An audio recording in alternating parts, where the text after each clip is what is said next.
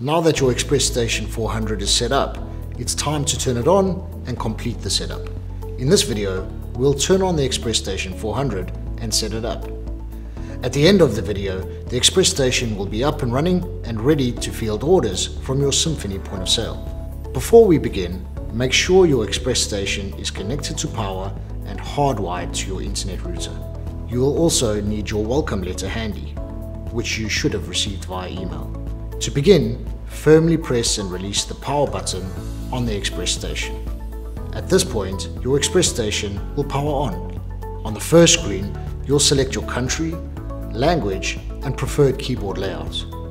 Next, you'll be asked to enter a server URL. This is the Oracle MICROS Simphony home URL on your welcome letter. Enter the URL and hit Next.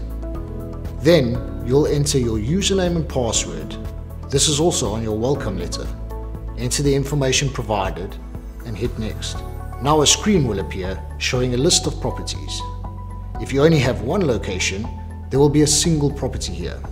In that scenario, simply select that property and hit Next.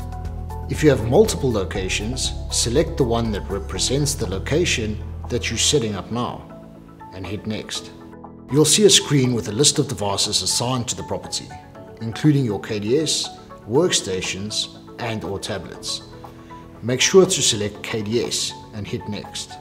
If you're working with an Oracle or partner for your Simphony POS installation, confirm you have the right device selected.